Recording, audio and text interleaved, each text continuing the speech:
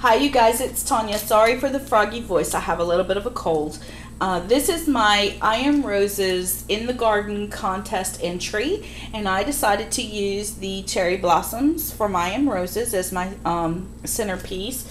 The number for them is S3152, and I decided, since I went with the cherry blossoms, I wanted to use a Japanese style theme.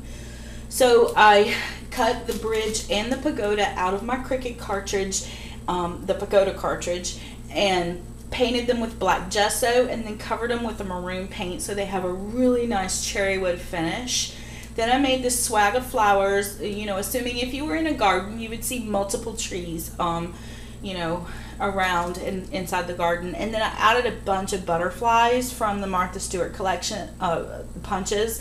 I have 3 different sizes, and they are all cut from a yellowish orange colored cardstock and then dipped in UT so they look like glass.